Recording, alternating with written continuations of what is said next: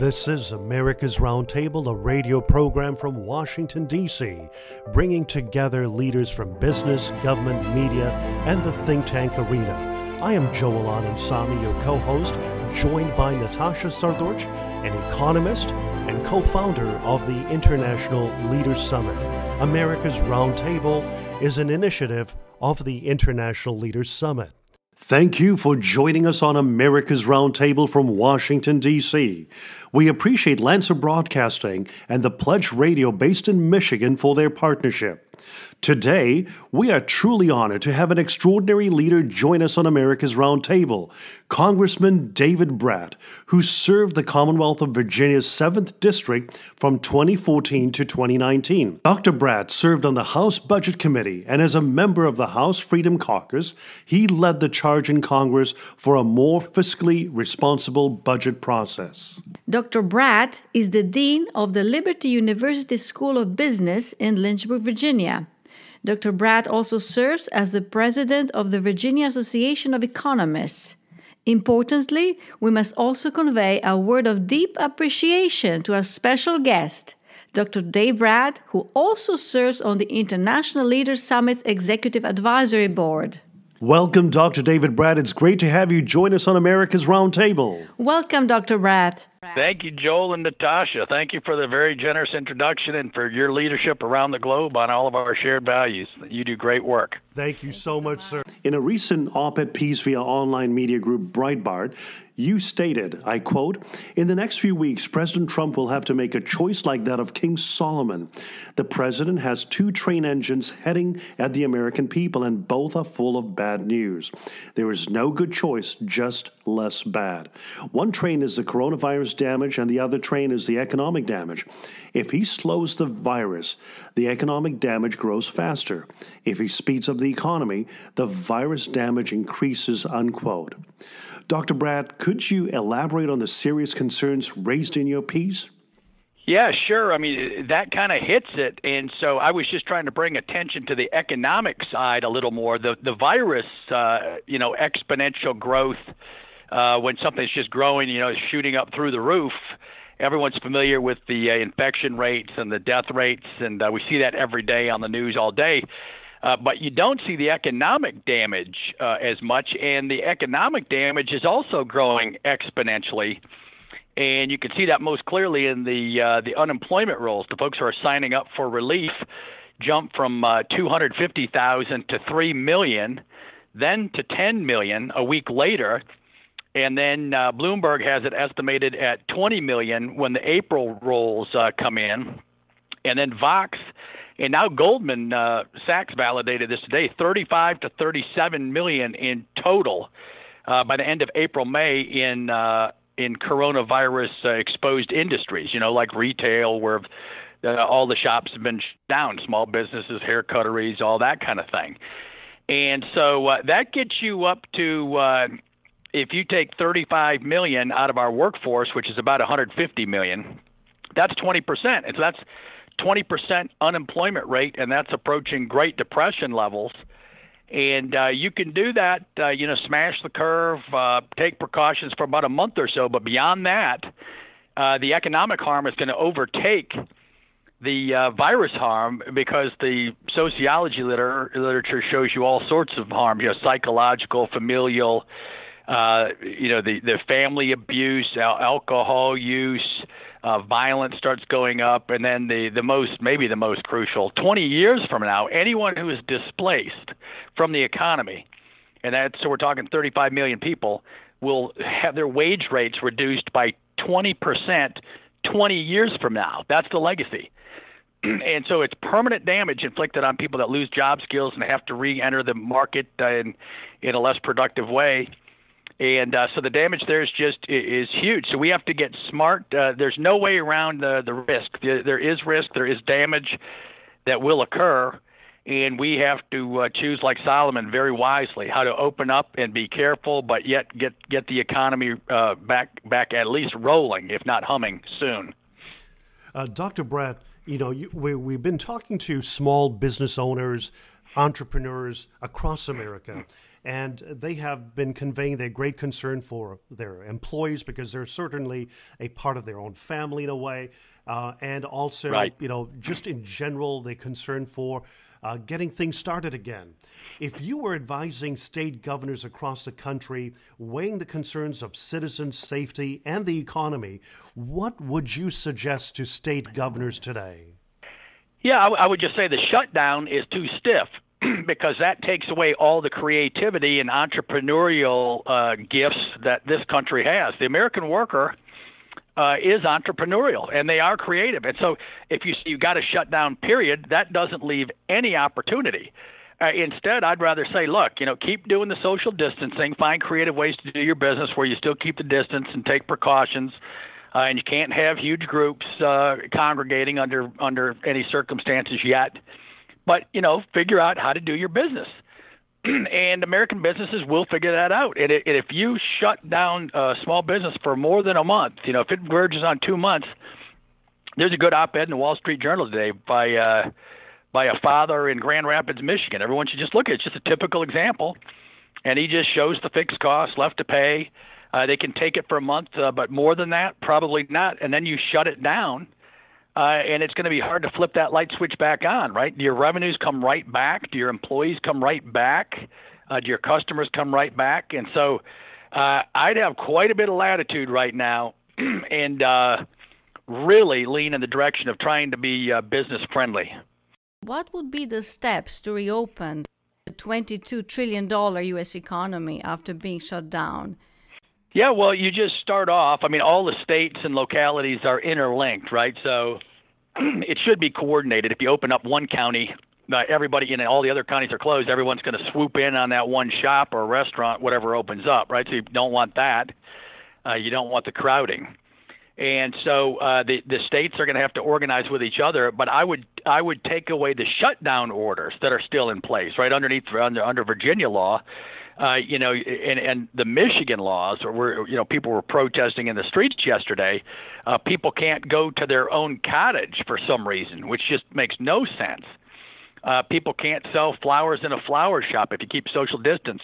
People can't play tennis or golf where you don't have to be near other people. And so common sense just has to dictate. I don't think there's any way to capture that, but President Trump can use the bully pulpit and just say, look, we're now open for business. Do it smartly and wisely, and there's no one size fits all. New York City is going to be very different than Lynchburg, Virginia, and so it's going to require a little. There's not going to be any perfect efficiency solution, but you've got to let it open up, and then put in place some guidelines which people still have to follow on the precautionary side. But you can still do business that way, and that's the important part. What are your thoughts about the public health experts saying that we need more nationwide testing, tracing, and surveillance system before we can reopen the economy? Well, it would be nice to have that in place, and I wish all of our organizations had that ready to roll, but they're not ready to roll. And so that's a luxury that will help us to make even better decisions. But in the meantime, we can't wait for that. As it's just not there. And so the free market system has been built up as a social system, and it's not like a simple little machine where you can take a part out and replace it or whatever. It's very complex and sophisticated, right? The millions of products that show up in one Walmart store. How does that happen? Through very complex supply chains that reach across the world now. We're going to learn some lessons there. But we cannot take the risk of having that free market system come to a grinding halt and collapse. And then you're going to run into all sorts of other economic problems, right? States are already going to be facing severe shortages. They're already bankrupt, right? The New Yorks and the Californias and the Illinois with their pension fund problems and corruption. And so I can't believe more people aren't moving in this direction, but the mainstream media is just punching, President Trump every day, and they just want to have a failure case for the president instead of rooting for the country. And so you're right, we're working on it, but that bureaucracy from the start has made a few mistakes, and they haven't ramped it up and scaled it up in a way that makes it feasible yet. So we have to open up and then do the best we can when those tests become available. Right. Dr. Brat, the $350 billion loan program for small businesses impacted by the coronavirus pandemic ran out of money on Thursday morning. And now Republicans are working to approve the $250 billion more for the loans. And on top of this, there is disagreement between Republicans and Democrats about how to replenish the funds. What measures do you suggest should assist small businesses, and do you favor another rollout of small business loans going up to $250 billion or more? Yeah, I think the Senate package is acceptable for small business, but I don't think it's going to go through politically. Nancy Pelosi 2 weeks ago said she's putting in place a 9/11 type commission to study the causes and failures of the coronavirus pandemic spread, pointing the finger at President Donald Trump while tens of thousands of people are dying in the country. And she's putting together a hot political exploratory commission to point fingers right now in the midst of it. And the real danger of this politicization is that she's going to shut down the economic and scientific inquiry we need. If anyone has a good idea, they're going to be looking over their shoulders. They cannot send out an email now that may not go before a court, and if they make an error, they could go to jail. So the chilling effect of the politics, and if the Democrats don't shut down that proposal, they ought to be booted out of office in November. But it's become way too political. The Republicans put forward a measure to help small business. The Democrats rejected it because they want to load up the Christmas tree and follow Rahm Emanuel and never let a crisis go to waste. And they had it all loaded up with all left-wing propaganda, having nothing to do with solving the coronavirus problem or the unemployment problem. And it's there for all Americans to see. And so I think President Trump is going to see some success coming up in November because of this. Right. I remember, Dr. Brat, visiting your offices in Lynchburg, Virginia, at the Liberty University, a beautiful campus altogether. And I remember very vividly you mentioning about your concerns about an emboldened and unaccountable China violating international law, stealing intellectual property, exerting pressures in the region. And also I remember you mentioning about your concerns about how they addressed the outbreak of the coronavirus from Wuhan, Hubei province. Yeah. And, we have been following that very closely. We've also noticed how the World Health Organization has been sort of a mouthpiece of the Chinese Communist Party. And this past week, President Trump came forward and said, listen, we're going to be suspending aid or assistance or the package of taxpayer dollars to WHO. From your perspective, Dr. Brat, why should America, Europe, and the world be concerned about China? Well, I'll just give you a shorthand answer. Everyone ought to read the book Deceiving the Sky by Bill Gertz for 200 pages of evidence, of which I'll give a few bullet points, right?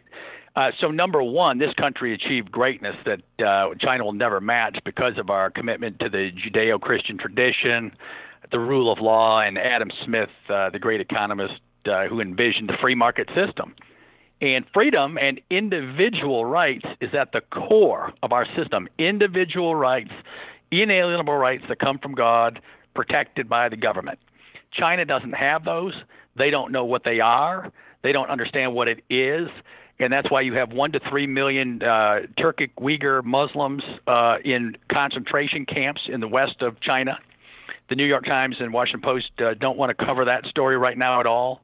You have the Tiananmen crisis. You have trading in body parts going on in China. You have the downplaying of Taiwan and the information they provided to the WHO. You have China flexing its muscle across the world with the Belt and Road issue. You have the complete trampling of human rights, right? They have the death penalty if you violate the stay-in-place thing in a significant way, right? And WHO is on board, and WHO has you can go read their comments, right? They're just shocking they say, well, there's nothing China's doing that not everybody else is doing. And that's absolutely false. China delivered the news late in the game after they completed the trade agreement with the United States and right in the middle of the Davos meetings. They were very deliberate on what they wanted to make their announcement. In that period of time, up to the trade meetings and the Davos meetings, between January and February, 400,000 Chinese flew to the United States. The Chinese delegation was in the White House shaking hands while they knew they had a pandemic. The WHO knew all of these facts, would not declare a pandemic, and denied that there was person-to-person spread until Taiwan forced the issue by letting it be known that they gave information to the United States. Then the WHO changed their talking points. Up till then, they were following Chinese talking points. Xi Jinping installed the head of WHO, their director, over U.S. objections. We wanted a UK physician. They put in this person who does China's bidding. And so he's going to be out. Hopefully Ben Carson or someone like that takes that spot. And the U.S. ought to just be horrified. And all the data points I just gave shows this was not an accident, right? So I don't think it's a bio weapon. It wasn't intended from the onset, but after they saw what happened, they went on a worldwide spending spree and brought all the PPE, right? All the health garments in Brazil, Australia, Europe, the U.S. They bought it all out, knowing full well that they had a global pandemic on their hands. They bought them all up and now are selling them back to us at a higher price, trying to look like saints. So this was premeditated. They withheld information. They won't let you know who patient one is.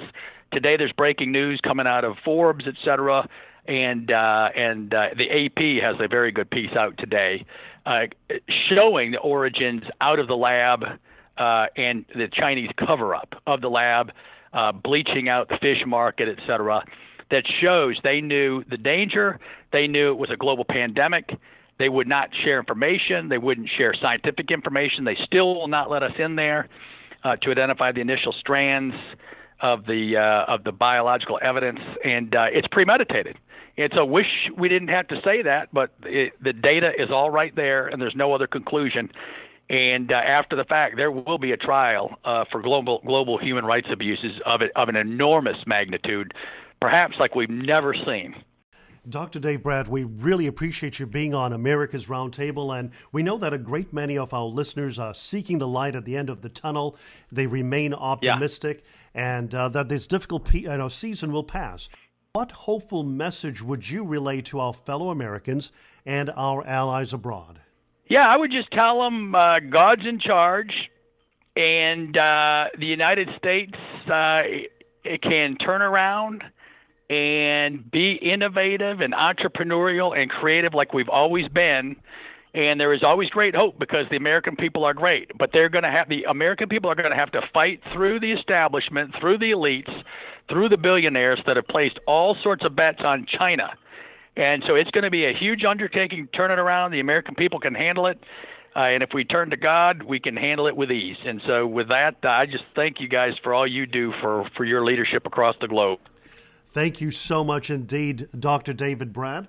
Thank you, Dr. Brat. And Congressman David Brat served in the Commonwealth of Virginia's 7th District from 2014 to 2019. He currently serves as the Dean of the Liberty University School of Business in Lynchburg, Virginia. Thank you so much. God bless. Great to hear your voice again. Thanks, Joel and Natasha. God bless. Thank you for joining us on America's Roundtable, a radio program from Washington, D.C., with America's leading voices, joined by leaders in business, government, media, and the think tank arena. America's Roundtable is an initiative of the International Leaders Summit. At the America's Roundtable radio program and International Leaders Summit, we thank Lancer Broadcasting and The Pledge for their partnership. We encourage you to follow us on Twitter at iLeadersSummit, as well as at America's RT. On Facebook, International Leaders Summit, and also America's Roundtable. Visit our website at iLeadersSummit.org.